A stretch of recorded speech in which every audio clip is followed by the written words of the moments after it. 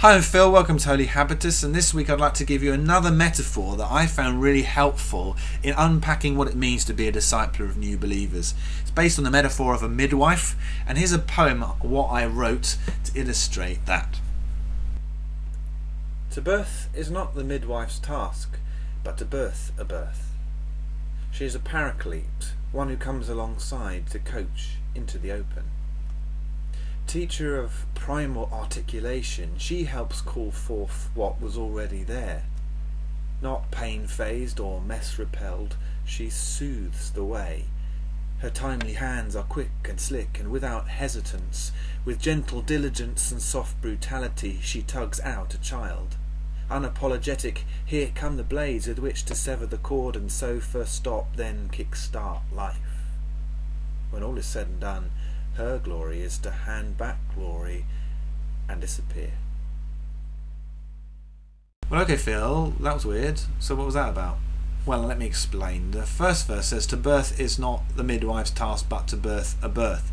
In the same way that a midwife can't actually give birth to the baby for the mum-to-be, however much the mum-to-be might want that, so the discipler can't do the discipleship for the disciple.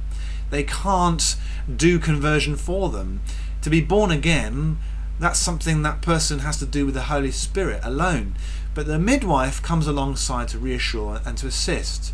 She is a paraclete, one who comes alongside to coach into the open. That word paraclete is the Greek word, a title given to the Holy Spirit in John's Gospel. It means literally to call alongside or to speak into the ear as one is journeying along. And that's the role of the midwife.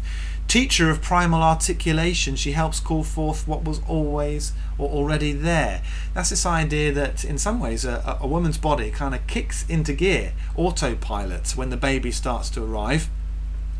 The body knows what to do. It's set up that way. In the same way, I think people are hardwired to have a relationship with God. That's how it was intended to be. And so when they start to turn to God, things are set in motion that are kind of spiritually instinctive. And the midwife is there kind of just to reassure and say, yeah, that's natural, it's okay to feel that way. Yeah, you feel like you need to push, that's good, it's good to push, and breathe, remember to breathe. And there are times when don't rush, don't push just yet, just need to wait, now go. And that's the same with discipling. Not pain-phased or mess-repelled, she soothes the way. Well, this is the idea that sometimes conversion or journey into faith is messy, especially when trying to get rid of the old life, and so we need to be unflustered and unfazed by some of the things that are going to happen in that process. Unapologetic, her timely hands are quick and slick and without hesitance. We need to be confident, reassuring, and not hesitant as we seek to come alongside people. And that means swatting up, getting to do our midwife studies so that when the time comes we know what to do and how, and have that discernment about what's going on. There's nothing more panicking than seeing a midwife panic. With gentle diligence and soft brutality, she tugs out a child. We need to know when to be incredibly gentle, actually, and tender with people, but also when to be firm. Actually, sometimes our hands need to be firm in that process. Unapologetic, here come the blades with which to sever the cord, and so first stop, then kick-start life.